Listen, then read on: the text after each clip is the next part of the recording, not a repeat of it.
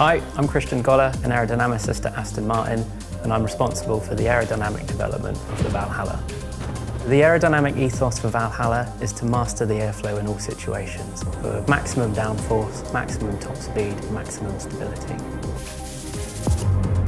Our aerodynamic process is very similar to Formula One. So the process begins with simulation using a tool called CFD, Computational Fluid Dynamics. This tool enables us to simulate airflow around a car or around a 3D model so we can design, iterate and optimize components. The next stage of the process involves using a wind tunnel so we can make sure that what we're seeing from simulation is what we see in the real world. Valhalla has an active aero system. The mechanism is hydraulically controlled, giving rapid response times of less than half a second.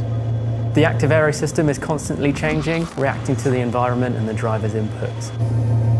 The front wing is active, so we can deploy it for maximum downforce, and we can also stow it to lie flat to save drag and increase top speed.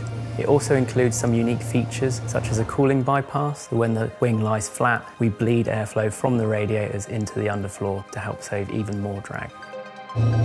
We have a drag reduction system, nicknamed DRS. This is a feature that saves drag to give us additional top speed. In DRS mode, we obtain top speeds higher than 350 kph.